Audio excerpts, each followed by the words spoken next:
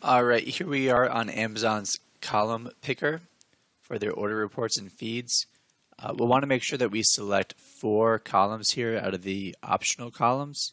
Those 4 are really important. You could select all of them, but just to run over these 4, the first one is ship service name, the very first optional column. Then we have gift wrap, ship dates, and finally prime would be the 4th column that we want. So prime, ship dates, gift wrap, and ship service name, those 4 are really important. But if you wanted to go ahead and select all of these, that doesn't hurt at all. It's a good way to check all your boxes, no pun intended. And then once you're done, go ahead and click Save Changes. And that way you'll have a more efficient, faster interaction with the order reports and really just the order fulfillment services and functionality available on Zentail.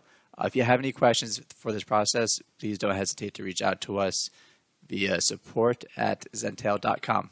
Thanks.